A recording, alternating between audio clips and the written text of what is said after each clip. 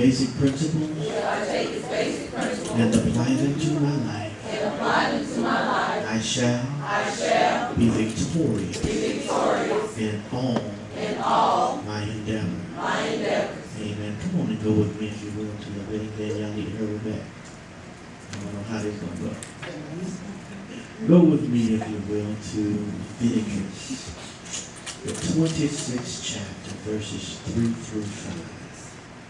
Leviticus, 26th chapter, verses 3 through 5.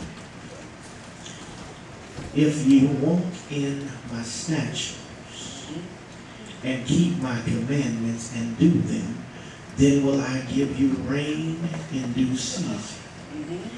And the land shall yield her increase, and the trees of the field shall yield their fruit. And your threshing shall reach unto the vintage, and the vintage shall reach unto the sowing time, and ye shall eat your bread to the full, and dwell in your land safely. Job 36:26 through 28 reads as this one. Behold, God is great, and we know him not, neither can the number of his years be searched out. For he maketh small the drops of water, they pour down rain according to the vapor thereof, which the clouds do drop and distill upon man abundantly. The last scripture that we want to look at is Malachi 3:10. Bring ye all the tithes into the storehouse, that there may be meat in mine house. And prove me now herewith, said the Lord of hosts, if I will not open you the windows of heaven and pour you out blessing, that there shall not be room enough to receive it. We want to speak from the subject, can you stand the rain? All right. When we look at life,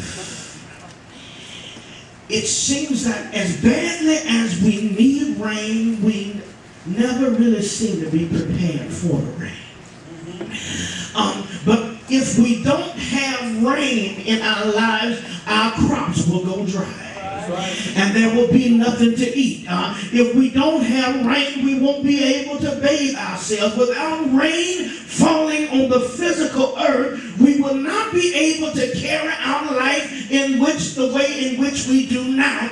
But there's something about being prepared when the rain comes. Here we find in this book of Leviticus, it says, if you walk in my statutes and keep my commandments and do them, then will I give you rain in due season. So what is God saying? God says that if you obey me and do the things that I've commanded you to do, watch this, he says in due season I'll send rain.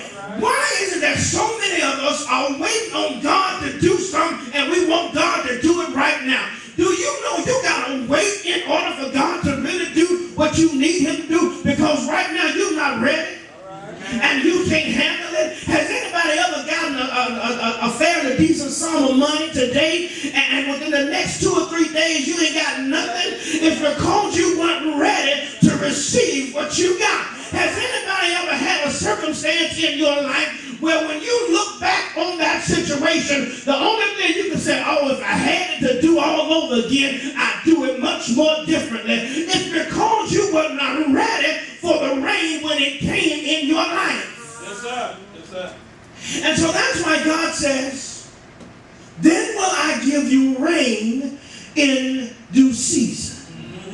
And the land shall yield her increase, and the trees of the field shall yield their fruit. Why don't trees grow fruit all the time?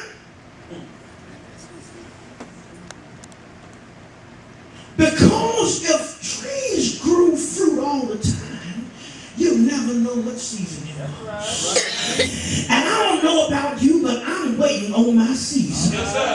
And you know what? Sometimes we can live life so fast and so quickly that your seasons will pass you by.